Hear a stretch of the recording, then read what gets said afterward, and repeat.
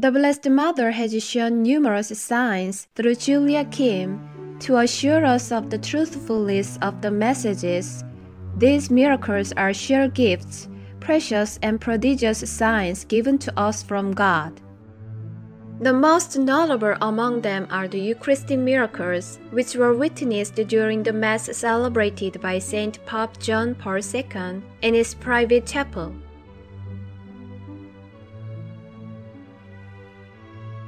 On November 24, 1994, when the Apostolic Pro-Nuncio, several priests and about 70 pilgrims were praying in the chapel, a large Eucharist was brought by Saint Michael, the Archangel, and a small Eucharist came down enwrapped in light. On June 30, 1995, during the overnight prayer meeting, commemorating the 10th anniversary of the Blessed Mother's weeping, 7 small sacred hosts came down.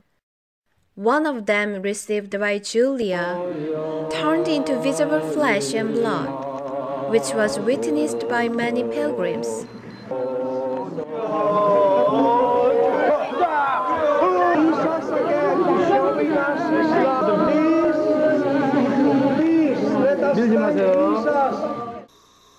On September 22nd, in the same year, the Eucharistic miracle through Julia occurred at the Blessed Mother's Mountain, and Bishop Roman Danylak from Canada witnessed it and left a sworn testimony.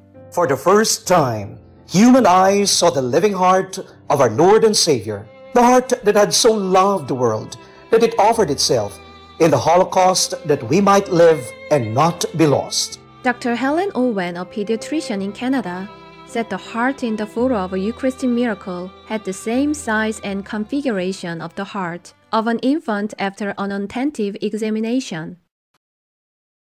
On February 28, 2010, on that day, which was the 3rd day of Julia's stay in Rome, Archbishop Giovanni Bulaitis, Apostolic Pro-Nuncio to Korea, celebrated the Mass in the chapel at his official residence in Vatican.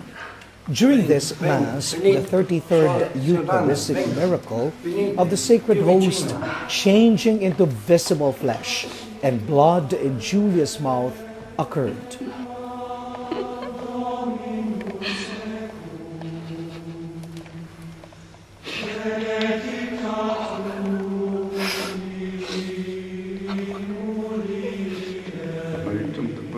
Image of some it's similar like a heart. Like a heart. It's changing. Holy Host is now changing. It's very deep. Swallowing.